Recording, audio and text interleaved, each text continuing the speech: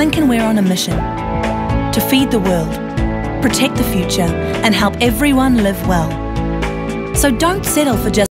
Well, here's a question. Do you decorate like Charlie Brown or Clark Griswold? How much you decorate can determine how high your electric bill will be, but you don't have to curb your holiday enthusiasm. Turning in the old and switching to the new LED lights. And the more electricity you're using, the faster it spins. And you can see it just about stop. And then it's nice because it gets rid of stuff and recycles. Stop listening to rubbish and do what Robert did. He saved $700 by switching to solar, used that money to buy a drone, and then crashed it into a tree while filming the slowest truck on Earth drive down the road.